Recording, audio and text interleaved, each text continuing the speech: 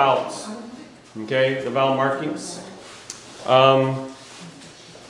The first thing that we need to know, remember, if you don't know, I think most of us do already, but nice review for us anyway, is that in Hebrew, in written Hebrew, there are no vowels.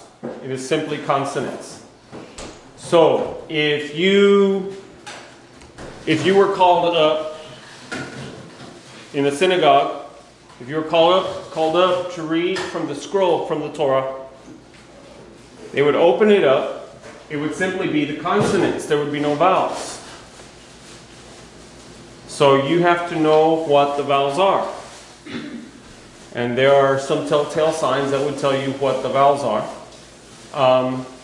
Most of this comes from the sages and comes from the Talmud, which tells us what the vowel markings are and these kinds of things.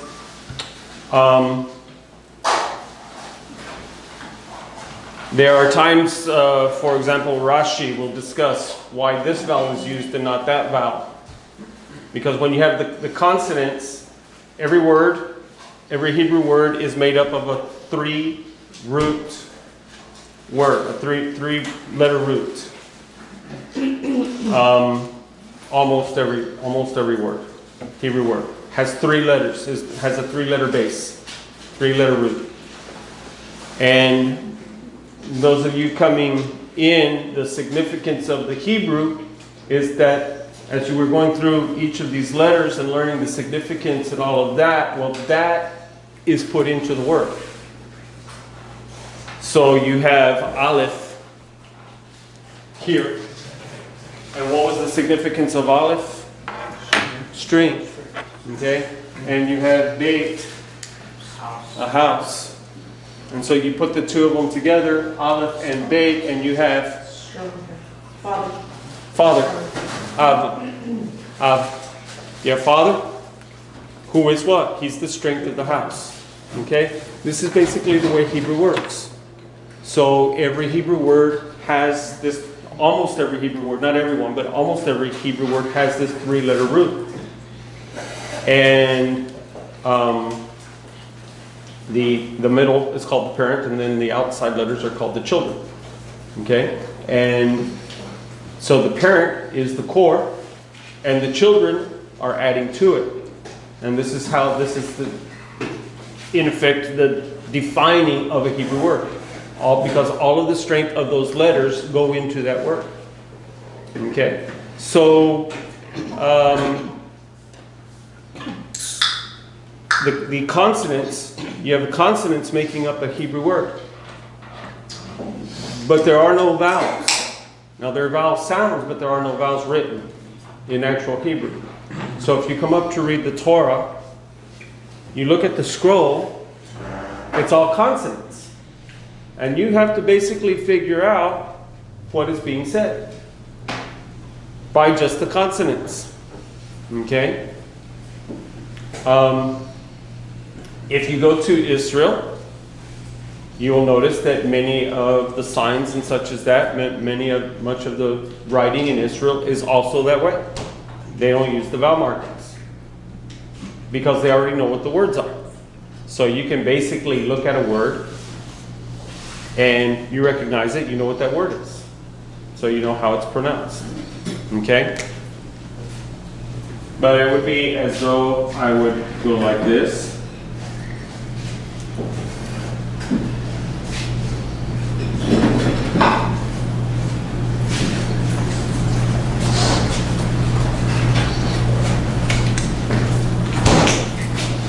So what does that say? Like so well done. I don't know. You don't know what it says unless you know the context. You can peek into my brain. You won't see anything. You can peek into my brain. Okay? So this is basically what Hebrew would look like written in English.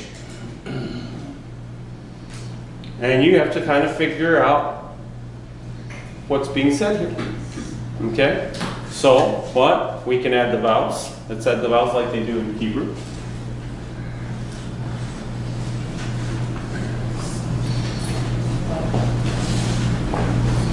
Now what?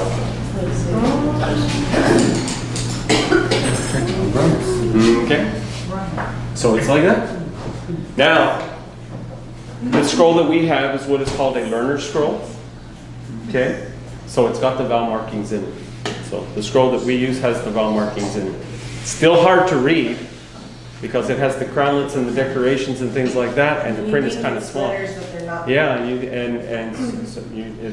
you have to be careful because it's very easy to confuse letters. Because as you know, several of the consonants look like each other, and you have to figure out which one is which because it's being decorated, and it kind of changes the way you're used to one script, and now you have another script. Nora's having fun with her Chumash because it's got Rashi script in it, which is a form of cursive, and she's trying to figure that one out. So, so you have this is what Hebrew would look like in English. Okay, so that is in actual Hebrew there are no vowel markings. There's no vowel markings. There are vowel sounds, but there's no vowel markings. In approximately 600 of the Common Era, there was a group of rabbis and sages who came together, and they were called the Masorim. Masorim.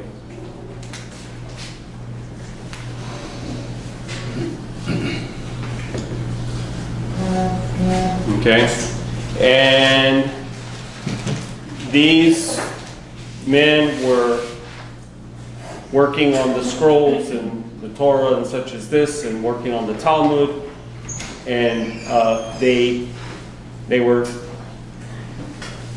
trying. If you remember, that by that time, the Jewry, the Jews, were scattered all over the world by now because of the destruction of the destruction of Israel and Jerusalem, and the Romans took the Jews, many of the Jews, and took them into Europe and scattered them all over. So the Masorim were working on the Torah scrolls and such as that. And so you have, from them, you have what is called the Masoretic text.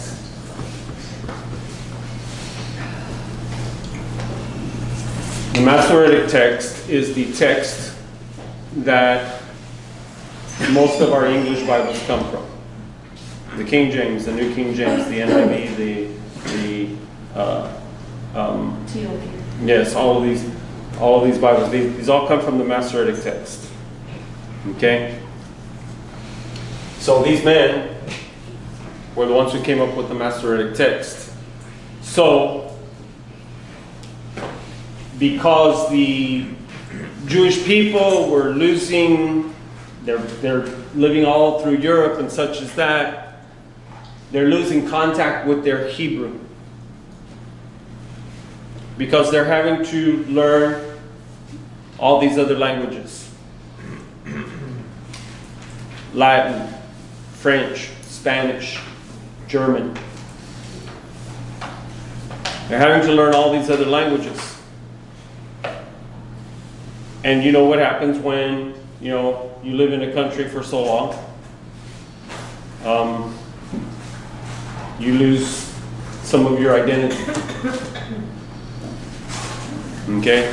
Even the Orthodox Jews, to a great extent, lost a lot of the Hebrew. They switched over to Yiddish, which basically is a mixture of Hebrew and German. And so you have these kinds of issues taking place. You have they're being immersed in their society and the societies in which they're living and everything like that. So they're losing they're losing contact with Hebrew, with Judaism, with these things. So what the Masoretim did was, in order to encourage Hebrew study, in order to help these people, because they're trying to read Torah scrolls and such as that, and the Torah doesn't have vowels. And these people are far away from any religious center or anything like that, so the Masorim put vowels in. They are the ones who came up with the vowel markers. Okay? So, they came up, the Masorim came up with the vowels. And vowels, the vowel markers are called nikudot. So everybody say nikudot. Nikud, yes. Okay? So, for a single vowel, nikud. So this is plural. And those of you who've been here, that's plural what? Feminine. Feminine. Okay? So nikudot. Nikud is a vowel.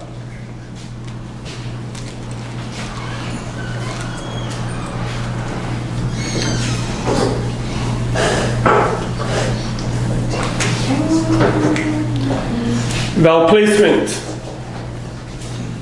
So this represents any Hebrew letter. Any of these letters can fit in the X.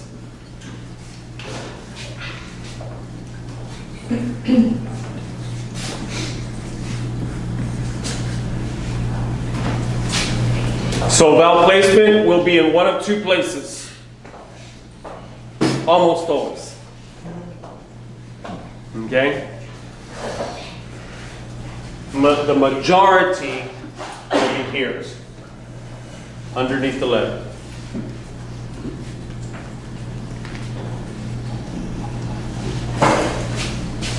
Occasionally, it will be here. So if it's not here, then you look here. If it's not here and it's not here, then it's going to be a consonant, what is called a consonantal vowel. It's a consonant acting as a vowel. So it will be here, for example, the vowel. So if you don't see a vowel here and you don't see a vowel up here on the top, then the next letter. Usually. There's always an exception. There will always be the exception. Okay? So that's the way it usually works. So this is vowel placement and this is vowel placement. This can be vowel placement.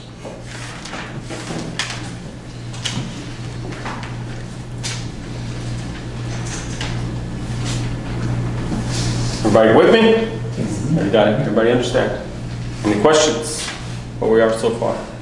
So, the way you read Hebrew, we'll start with this one. So there'll be 3 letters, okay? So these are 3 of any of the consonants. These represent 3 of any of the consonants, okay? These represent any of the vowels. So the way you would read Hebrew is you start with the top consonant with the first consonant. Remember that Hebrew reads right to left. Right to left. So that means if you open up a Hebrew book, for example, I have my Siddur here, my prayer book.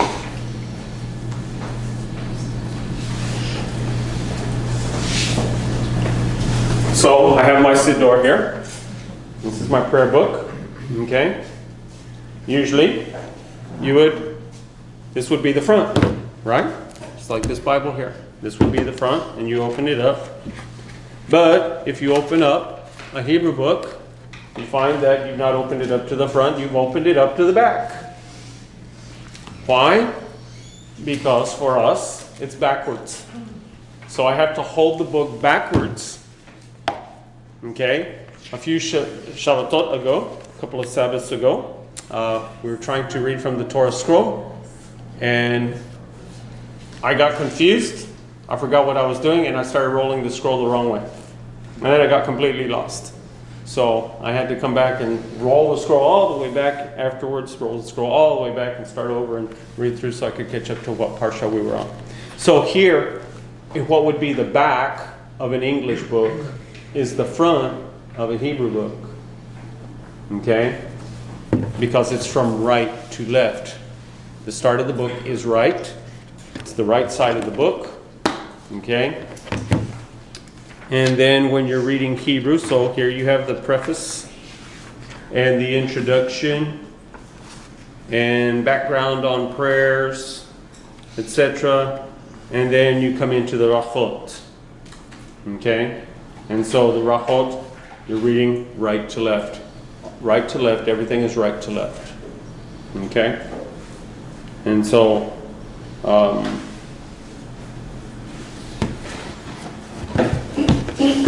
so we're going right to left. All right, so you have, so the way you read Hebrew,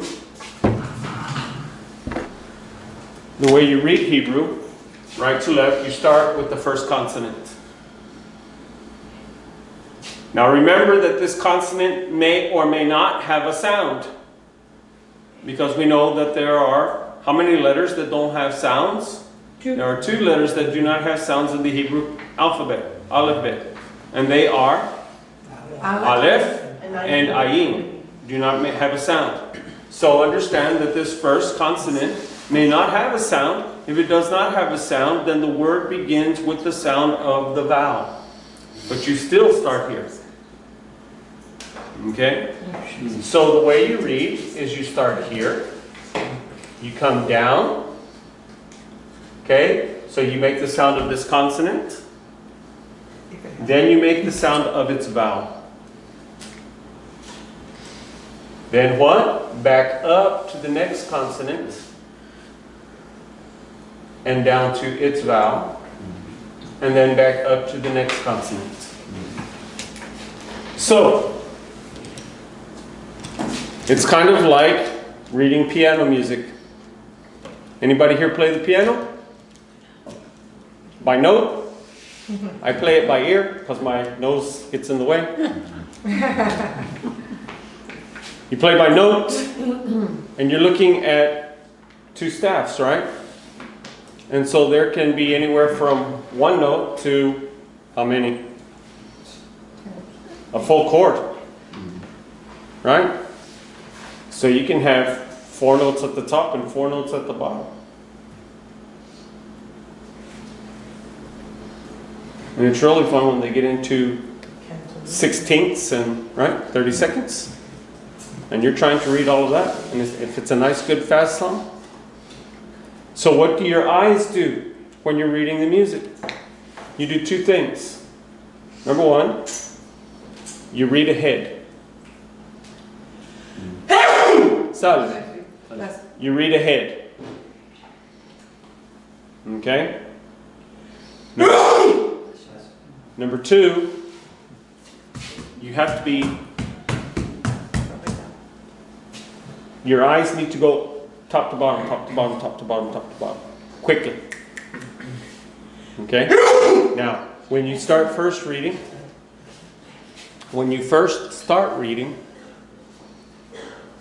take your time and go slow.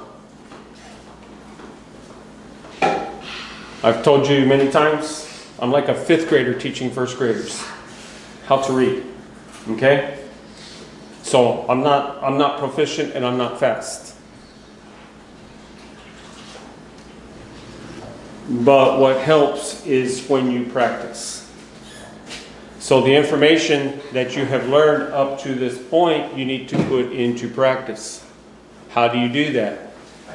By reading. Okay? By attempting it. Now, when you were in 1st grade and you were attempting to learn how to read to begin with, did you know all of the letters and all of the sounds as soon as you walked into class? No. How did you learn? Repetition. Repetition, step by step. Right?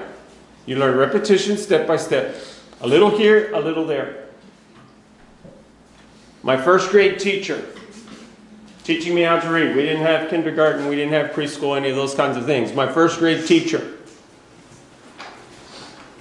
was teaching us the alphabet. When you could say the alphabet perfectly, without fault, without hesitation, she had a bag of candy in the closet in the room. And you could go and you could pick any, not a big candy bar, but just a little piece of candy. But you could go and pick any candy out of that bag that you wanted. So she would have us sit there with flashcards and what have you. And we would have to practice with the flashcards. And so she would have us pairing up and we would practice with each other. A, B, C, D. And we'd hold up the flashcards, mix them all up and hold them up. And what is this letter? That's an M. What is this letter? That's an S. What is this letter? That's a K. What is this letter? But by the end of it all, you had to be able to sit in front of her, sit at her desk, and quote, as she held up, you had to be able to say, first of all, the alphabet all the way through. And then she would pull up all of the flashcards out of order, and you had to be able to recognize the letter, tell her what it was, without fault. If you made a mistake, you had to go back and start all over again. No candy for you. It took me 3 attempts to get my candy. I had a particularly difficult time with the letters M and N. They're called flashcards for a reason, right? She holds it up. And she holds it up. Is that an M or an N? So why I'm telling you this is because you need to do the same thing with the Hebrew. I can give you all the information that I can possibly give you. But if you don't put it into practice, it does nothing for you. And you don't get any better. Okay, so it's kind of like sticking a book under your pillow and expecting to absorb the information. It doesn't work. Okay, so you need to practice. How do you practice? Well, most of us have either phones or computers or these kinds of things. There are a lot of places online that you can go to where they have places where you can practice. Okay? Me, I have a Siddur, and so that's one of the ways that I practice. But I also, I read Rashi's commentaries in Hebrew and in English so that I can get a sense of the Hebrew as well as the English. I read the Talmud in both languages so that I get a sense of it. You will start recognizing words. And all of a sudden you'll say, I know that word. And it starts making some sense to you. Okay? But what I'm saying to you, since we're starting a new class, what I'm saying to you, to all of you, is you need to practice. If you don't practice at home, if you do not practice, you're not going to get anywhere. You will just struggle with it. Okay? So, I know everybody's busy, but you're here for a reason, and I want you to make good effort of what's going on here, with the information that you are gaining. Okay? So, again, the way you read Hebrew is consonant first, down to the vowel. Next consonant, down to the vowel, final consonant. Okay? Everybody understand? Yes. Now,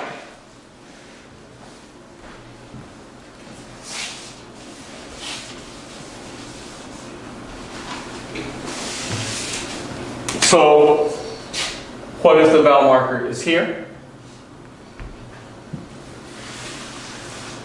Same thing. You're going to start with this consonant. Okay? You're going to start with the consonant. Always check here first. This is the primary position of a vowel. So you always check the bottom first. If there's no vowel there, then you look up here. The left corner, the left top corner is the next position for the vowel. So in this case, it would be the vowel first, or excuse me, consonant first to the vowel. Then from the vowel to the next consonant, from that consonant to the next vowel, from that vowel to the next consonant. Usually the vowel that would be seen here is just a dot, looks like that. And we'll get into it as we get into the vowels. It represents the letter O. And it's the long O. Okay? So you look down here first. There's nothing there. So you're going to look up there. Everybody got it? Questions? Now, everybody got this? Okay, erase.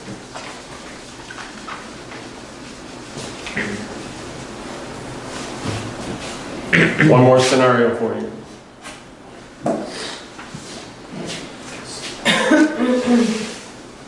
That doesn't work. Let's see.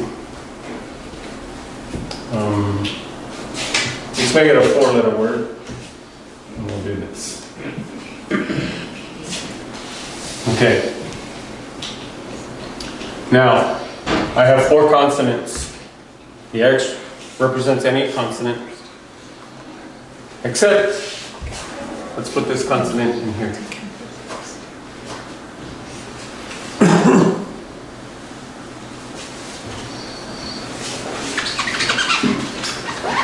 Okay, so what consonant is that? Vav. Vav. Okay, so this is a vav.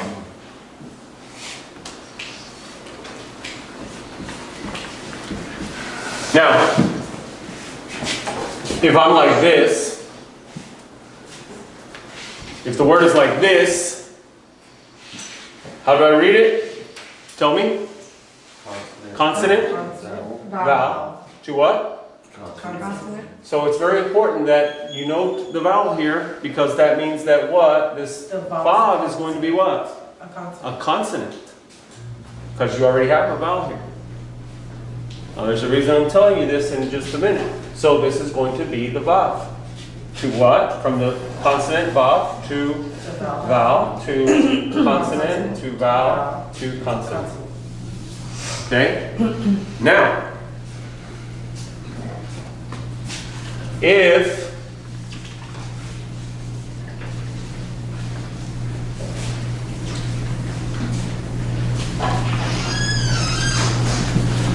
it looks like this, you have a consonant and a vav, there's no vowel, and there's no vowel. There's no nikud and there's no nikud. Then the vav becomes what is called a consonantal vowel.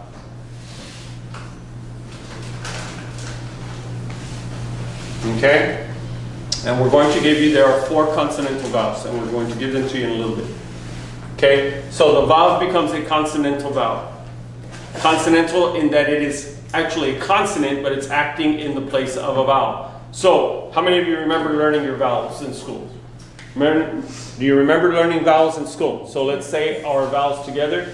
A, E, I, O, U, and sometimes Y. Why do we say and sometimes Y? Y is actually a consonant, but sometimes it acts as a vowel. By the way, you're going to learn that the Y in English acting as a vowel works the same way as the Yud.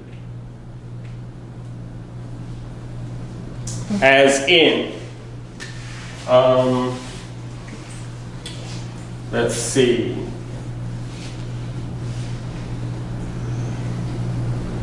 Give me an EY word. Something that ends in EY.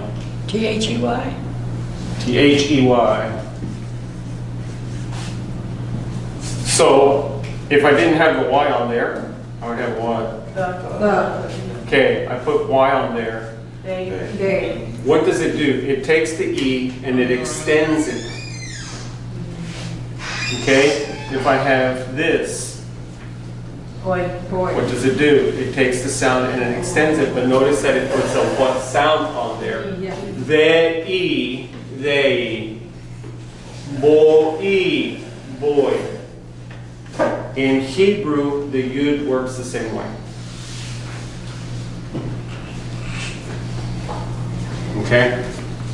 So, now that I have you totally confused, that's the way consonantal vowels work.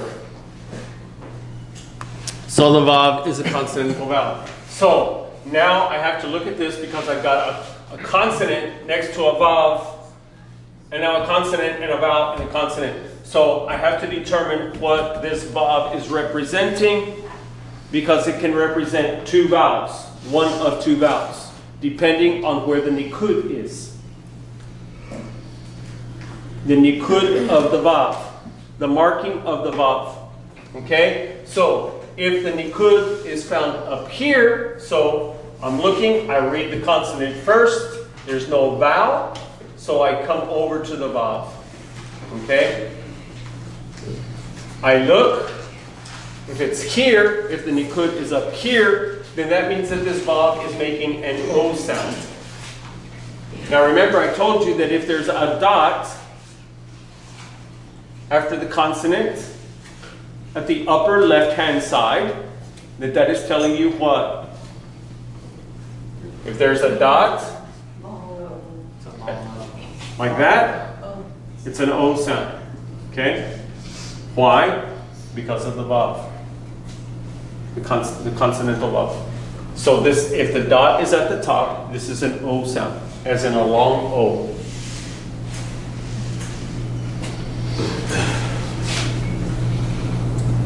Everybody with me?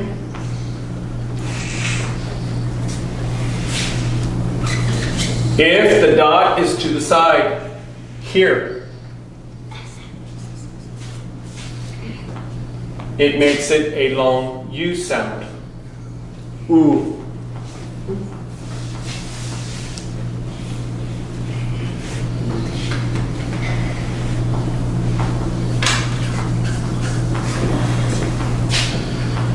Sometimes, because the vav, when it acts as a prefix before a word, so you have this, these are letters, okay? So it's acting as a prefix before the word, okay? You almost always have this little mark right here, like that, okay? The vav is a connector word that means and. So we say shalom, brachot, ve'layla tov. Okay, so when I say shalom, peace, goodbye, brachot, blessings, ve'layla tov. Ve'layla, ve means and. Laila, night, tov, good, and good night. Peace, blessings, and good night. Okay, that's the Hebrew way of saying peace out. Only the 60s and 70s children picked up on that one.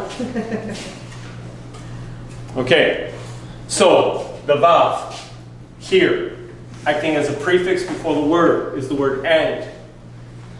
But sometimes it won't have this mark here, it will have this mark here, and it becomes what? Ooh. Usually this is when there's another labial consonant involved. In other words, the next consonant is going to be a labial. What do I mean labial? As in bait. Because you won't say two labial, you won't say two V. Two V's together like that. So what am I saying? I'm saying that, in other words, I won't say shalom v'brachot. I would say shalom u'brachot. It's still the vav, but because you're not going to put the two V's back to back like that, it's going to be u'brachot. Okay? So, giving you this so that you can kind of be looking out for those vowels. How do you know if the vav is representing the V sound or it's representing the O or the U sound? Well, the first thing you do is you look for the vowel under the consonant, no vowel. Then you look for the vowel to the upper left of the consonant, no vowel. Then that vowel is going to be the vowel. Everybody got it? Questions? Comments? Anybody lost? Okay. So,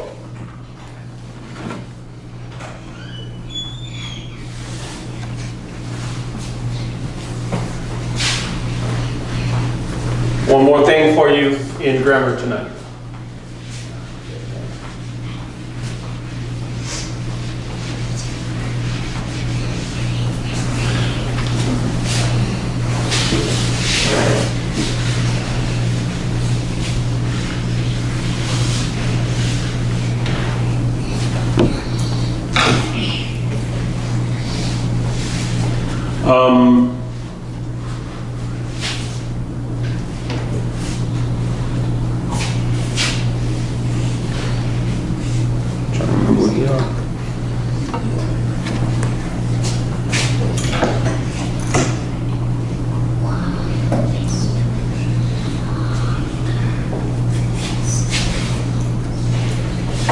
Okay, can everybody read that? Can you see that?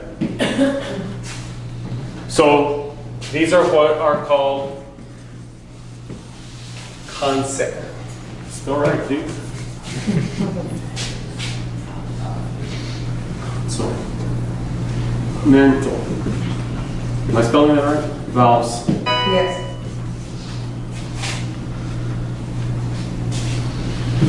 These are the consonantal vowels. Which are Aleph, Hey, Vav, and you. All right, so Aleph, Hey, Vav, and Yud. So these are the letters that are consonants, but they can at times act as vowels.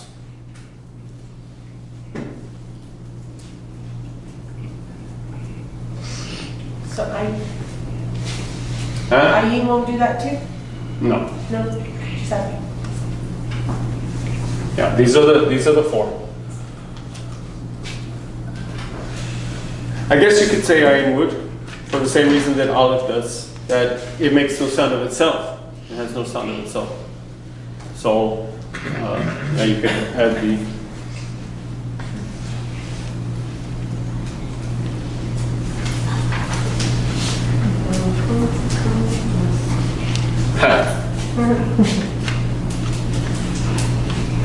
the I.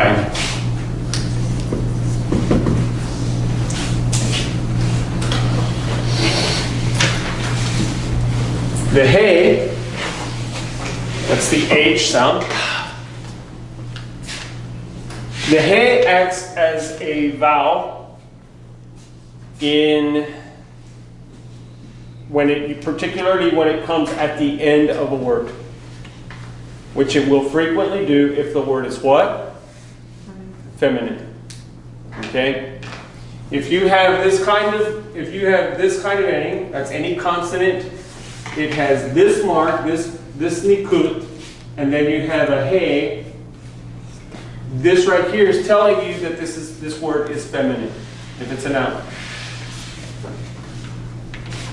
Okay? So,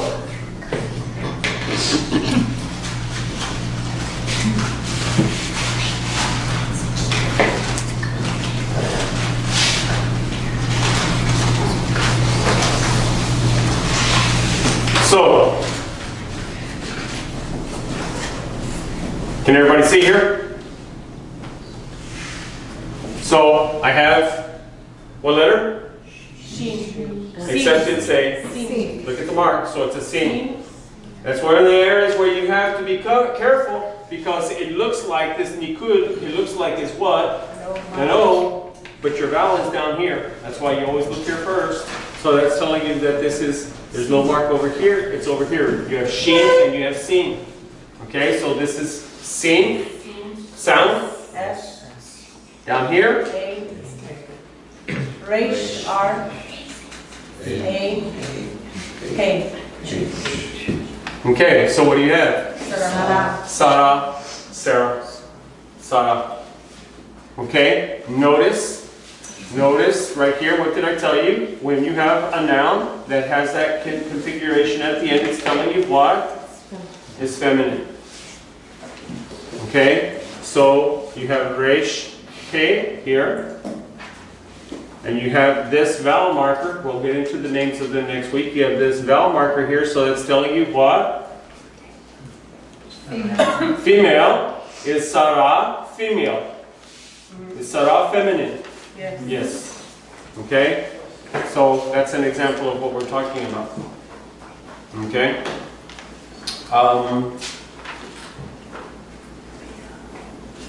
So the purpose of the hey here, the purpose of the hey, by the way, this is why the word, the noun, Yeshua, okay, the noun Yeshua, I almost started writing the other way. The noun Yeshua ends in this, but the name ends in this. Why? Because this is what? Feminine form. And the man, feminine form? No. So you have to drop the hey to make it masculine form. Because he's not a girl. He's not a woman. He's a man.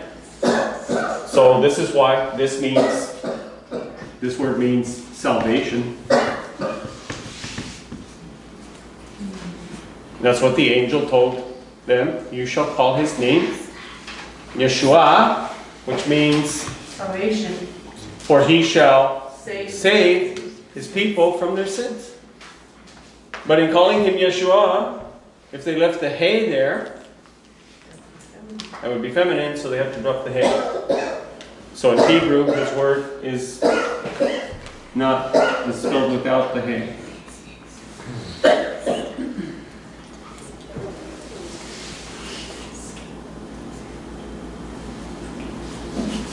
Okay, that's the way you spell his name. Yeshua. Okay, if it's this, then it would have the hey at the end, and there you have the female form.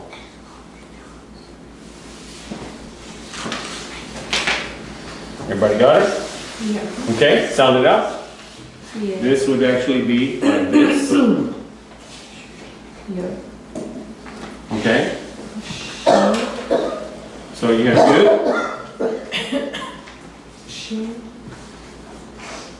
Vowel marker? No. No. Vowel marker? No. So the vowel becomes the vowel. Two. Silence. Silent. A. A. So that's this.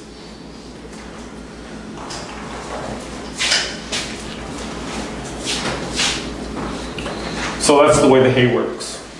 And it's just simply, it's not even really a sound per se, like when you say Sarah, but you end it with a little breath.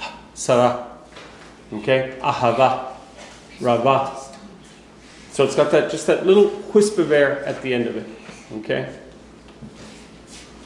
The yud, what I was telling you, that it acts the same way as the y.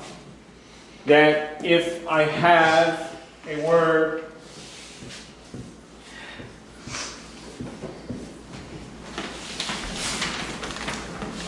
and I put a yud there, if there is a dot under this as the nikud, as the vowel marker for this consonant, I have a dot here. That is the E sound, usually representing transliteration as an I, but it's E, like that, as in beat. Okay? As in king. So it's the E sound.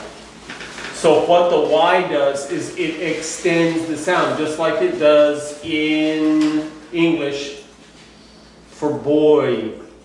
it extends the sound of the vowel.